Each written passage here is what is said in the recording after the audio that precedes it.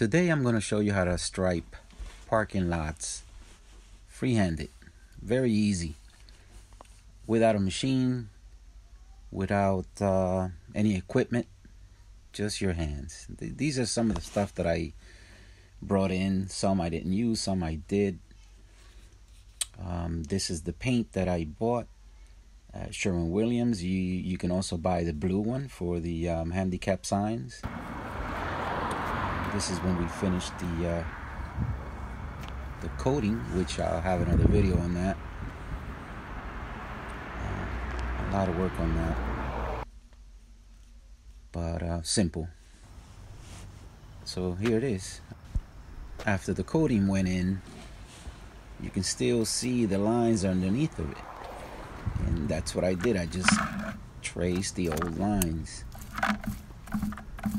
I'm using a Wiz, and that gives you like a 4-inch covering,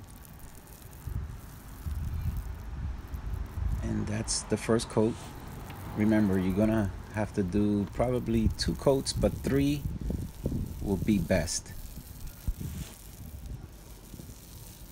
Some of you guys might be thinking of putting duct tape down. I didn't do that. You can use maybe a straight edge. You can also use maybe 2 2x4s, one in each side. I've seen a few people do that before. Whatever works for you. If you can keep a straight line like I did, I think it worked pretty good for me.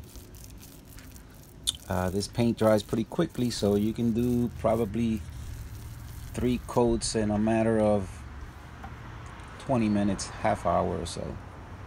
It's drying up pretty fast. Temperature out here today is like 72 degrees, and I'm in the Northeast.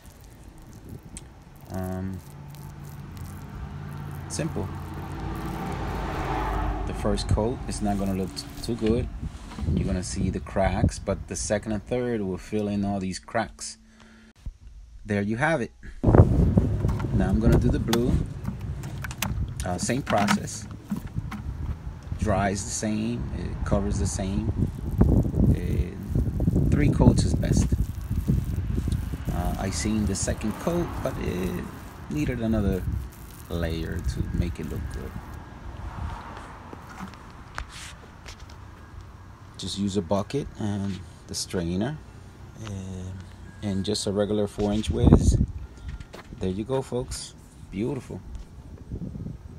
Everybody loved it. So if you don't have to rent the machine, you can get away with this. Just make sure you don't drop anything on that black top. There you have it. Until the next one.